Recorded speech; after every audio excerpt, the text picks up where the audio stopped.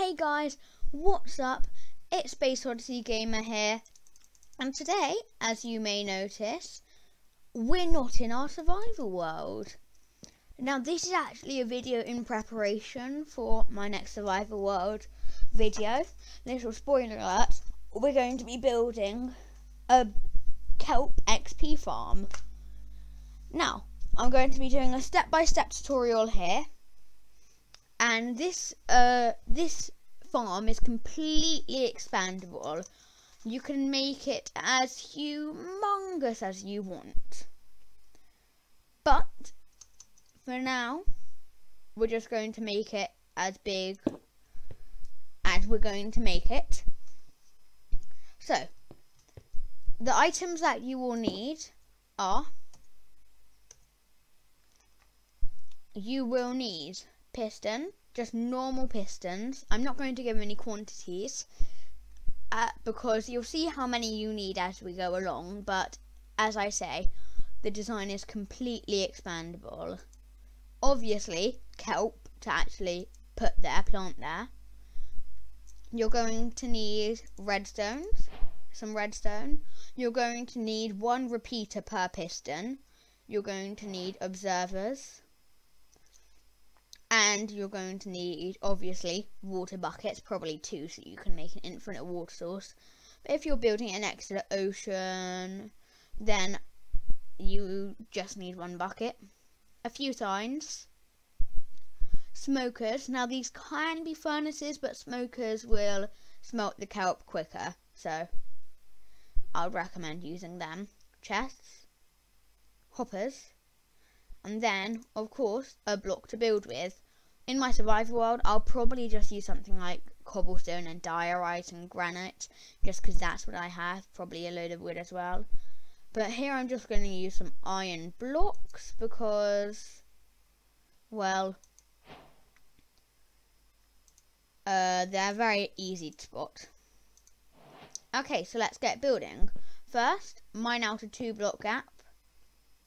And then this is where I am going to have my 4 smokers actually. So you are going to need quite a bit of iron for this. And then when you place these these hoppers in, you're going to just want to place them facing in the direction of the hole. Then these will just lead into a load of chests. I'm just going to make 2 double chests for now, but you might want to make more, you might want to make less, I don't know. Completely up to you.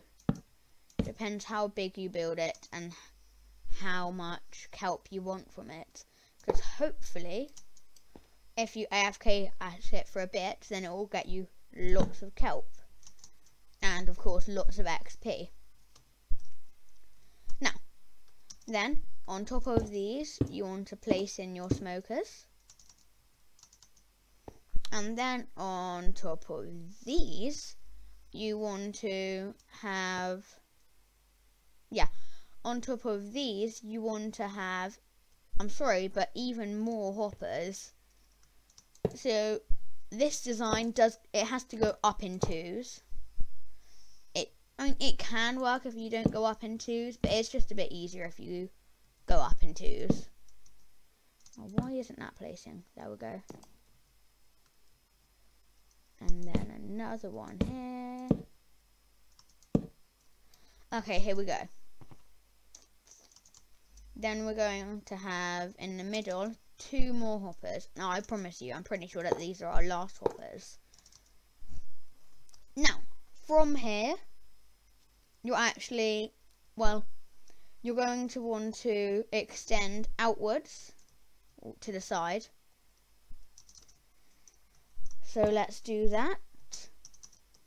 Now I'm not going to make it the biggest farm in the world, but I'm still going to make it a decent size.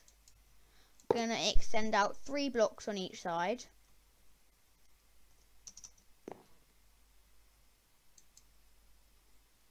Right, let's go here.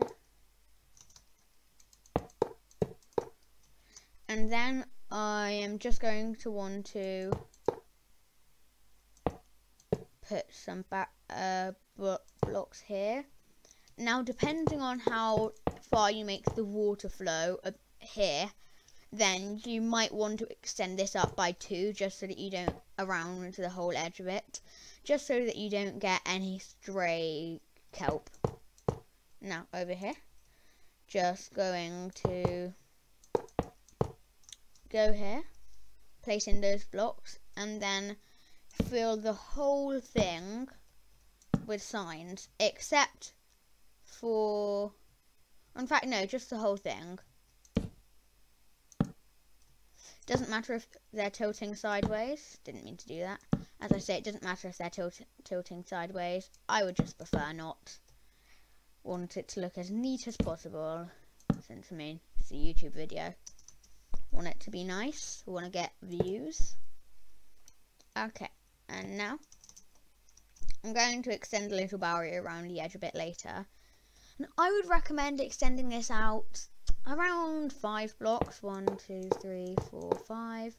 I would say that's a good amount.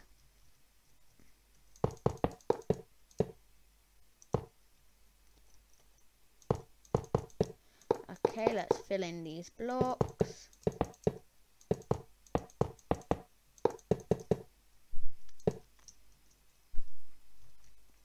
Okay, now let's make a little border. Now on the edges I am going to make it 2 blocks high, but you don't have to waste blocks doing this if you don't mind losing a few random pieces of kelp.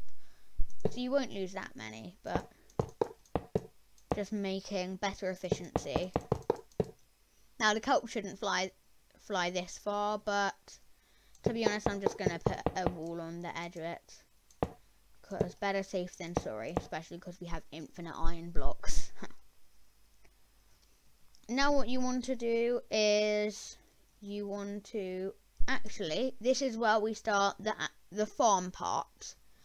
Now I would recommend that when you go AFK on this, you go AFK quite high up, just because it's based on the ground, so you might get blown up. So I'd recommend, depending on how high you make it, just AFKing about here.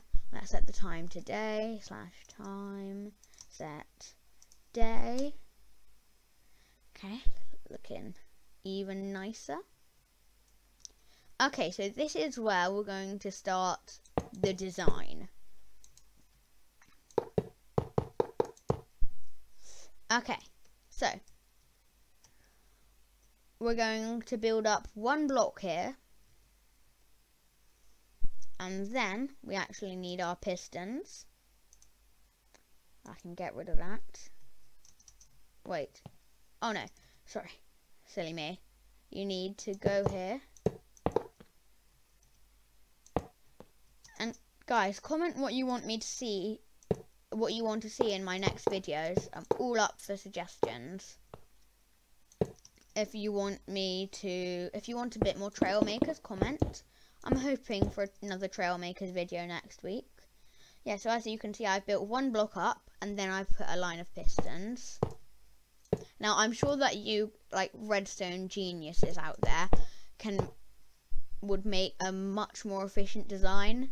But to be honest, I like to think I'm kind of good at redstone, but I'm not too good at redstone.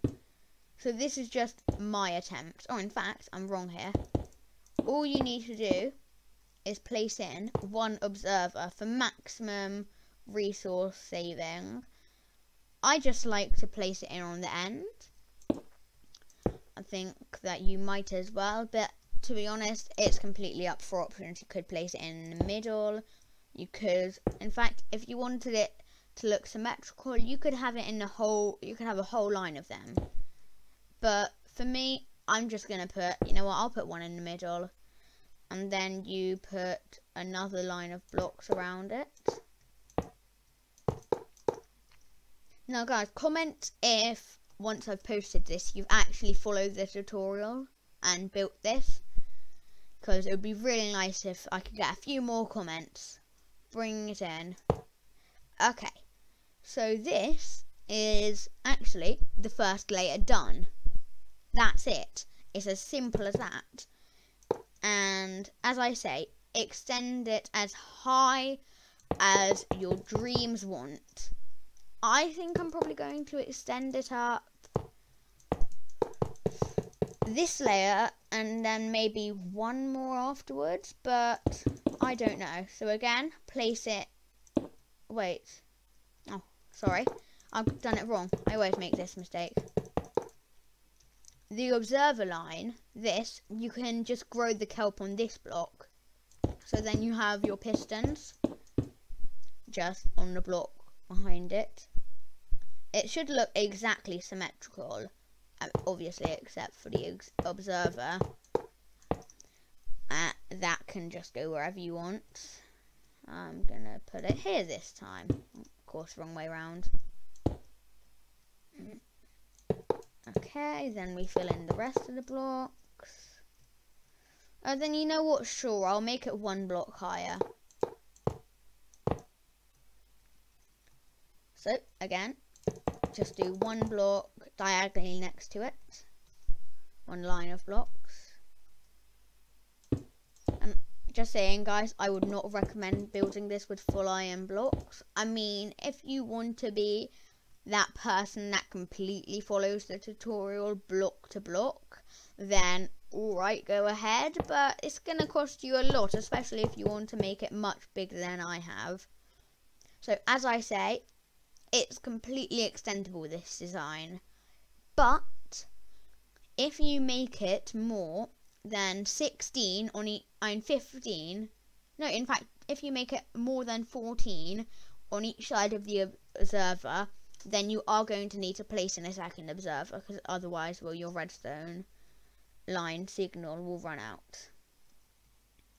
Okay, let's place one over here now.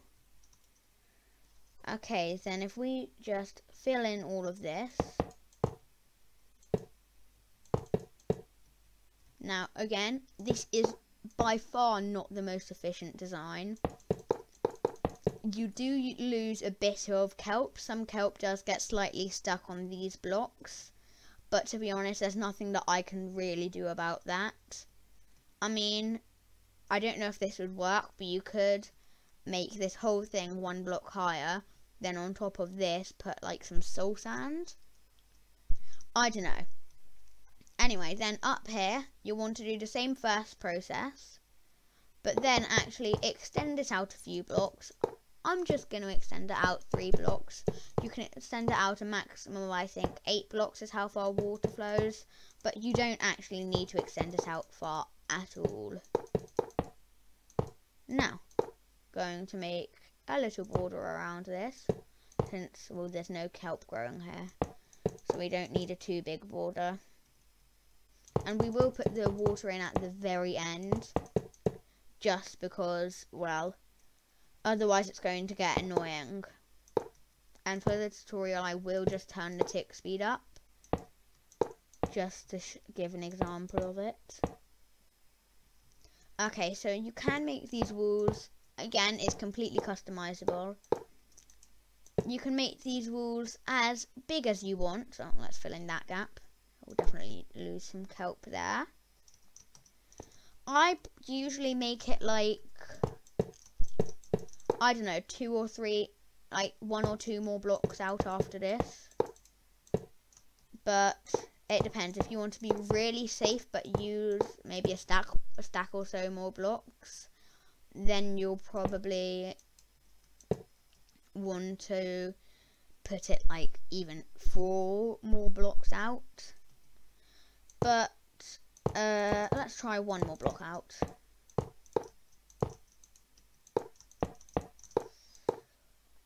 Okay.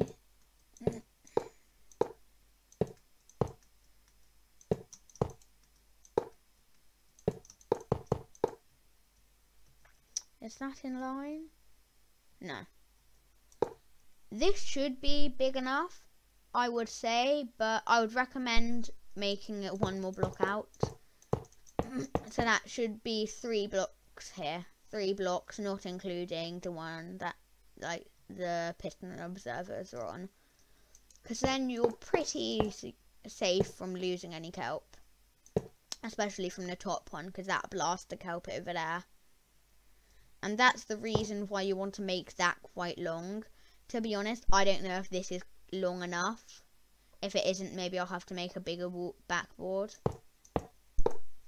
But that's the reason why you want the water to flow quite far. Thursday afternoon, not in the mood for speaking English. Right, on to the redstone part of it. Now back here, you might want to light it up just for a bit more visibility, but you really don't need to. Now, if I'm not mistaken, then the redstone is pretty easy. You do need quite a bit of redstone dust, but all that you need to do is build one line behind the observer, then fill it with redstone. Then one bit should go into the observer. I would recommend, actually, unlike I said earlier, putting the observer in the middle, because then it goes out 14 blocks on each side, I think. But as I say, I'm not too good at redstone. Then you do the exact same thing on the other side. You'll go out so that you're in line with the wall. Leave one gap for the piston, where the piston is. And then you'll extend one block outwards. And then kind of curve back in. Right, and then you can just fill in this. Okay, then do the same thing on the other side. And then fill the whole thing with redstone. Except, in fact, we need the repeaters here. So, the repeaters go there, just going into the pistons. I would make the redstone so that it was on that level, and then the, whatever you call it, then the redstone dust was where this here block is. But that doesn't really work since you have the redstone line for that there. Let's just make the time day again. Nobody likes the darkness. Okay, I'll show you this one more time. and then I will cut back. So again, you make one line, and then it's a bit cramped up here. You fill it with redstone as much as physically possible. Then you go out by 2 blocks on each side. You can leave a hole for the piston if you just want to break the block, but you're probably going to have to put the block somewhere around there anyway, so there's not too much point in it. And then next to the pistons, build a line of blocks. And then next to that line of blocks, which is next to the pistons, in complicated terms, you go across. And then you fill everything with redstone, except for the blocks next to the pistons, the first line of blocks next to the pistons. Be careful not to make them, be careful not to put the ticks up on them. But that's what it should look like. Okay, I will now cut back once I've done the bottom one. Okay guys, I'm back. Now, we have finished the redstone, just did the same one on the bottom row. Now hopefully, I don't exactly know, it'll be a bit embarrassing if I have done it wrong, but I think that I've done it right. That's a big think. And in fact, there's a chance that the redstone is just too long. And in fact, it is too long. So, what you're going to want to do is, on the block here, this one right here, break that piece of redstone and place in a repeater. And hopefully, that should make it long enough. Okay, now do that on each level. Or maybe you're just making one level. If so, then do it on your one level. As you can tell, it does look a bit uneven, which slightly annoys me. but I'm just going to use the most resource efficient design with only one observer to show that what it can look like in a survival world. But I've done that. I can remove these from my inventory. Don't need that. Don't need that. Don't need that. Don't need that. Don't need that. Don't need that. Don't need that. Might need iron blocks. And then it's time to place in the water. So you can just place a water bucket on every single one here.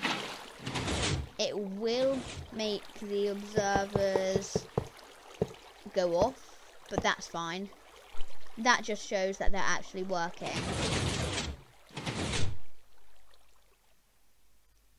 Okay, they do look, the pistons do look a bit random, but that's fine. That worked. Okay, perfect. It's all worked. Now let's release the water again.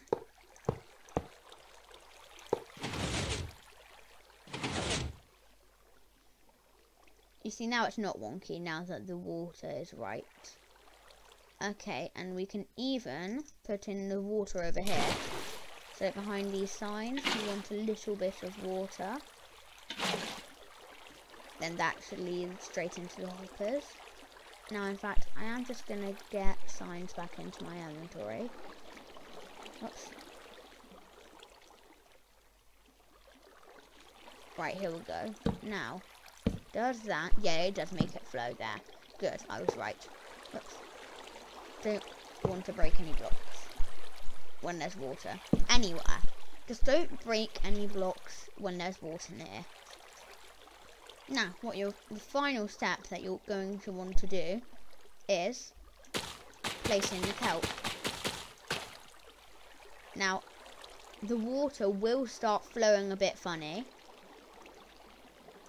just because, well, it's kind of good and kind of bad, but kelp creates infinite water sources. But it also grows quite quickly. Then finally on this row you want to place in the kelp. Oh, you see it's already growing everywhere. Okay, so now, so this system isn't fully automatic in the sense that it will provide you with fuel, but it won't automatically load it up with fuel. Tell me if you can find out a way and to fully load it up with, to fully automatically load it up with fuel. And the only reason why that doesn't work, it would work, but you can't smelt dried kelp. You can only smelt dried kelp blocks, which is really annoying. So up first it is a bit on and off because you have to AFK for like, I don't know, 30 minutes just with using normal fuel, and then basically you're going to want to go mining for coal, and a lot of coal, and put it in your furnaces or smokers or blast furnaces. That's just a waste of like iron, and it's really inefficient. Now, then you want to basically save up dried kelp.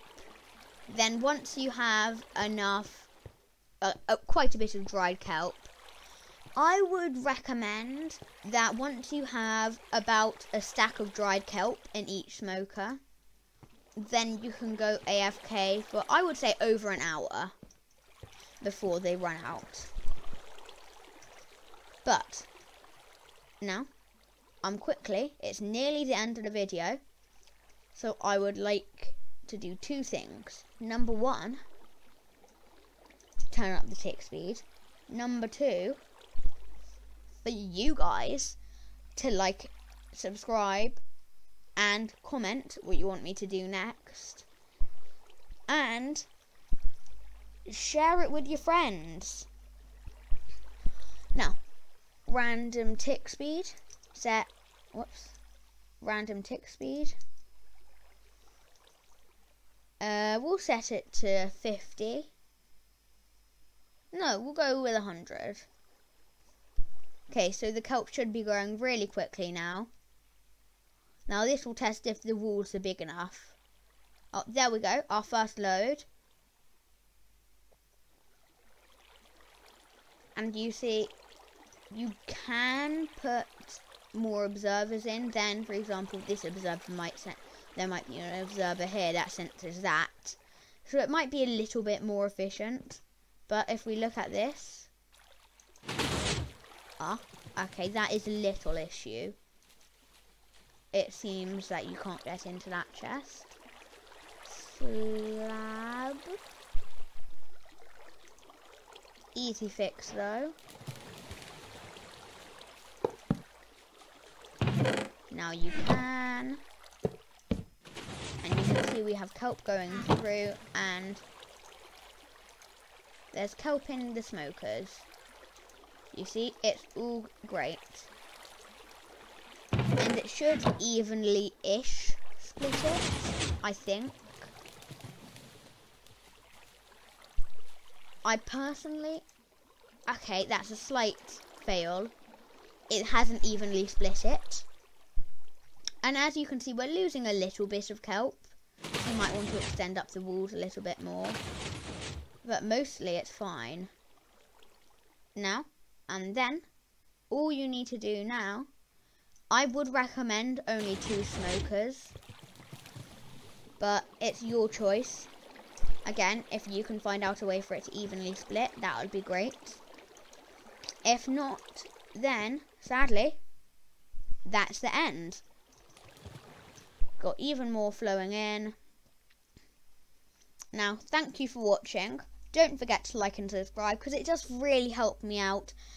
It gets me more views, it encourages me to carry on, and it just helps me out so much.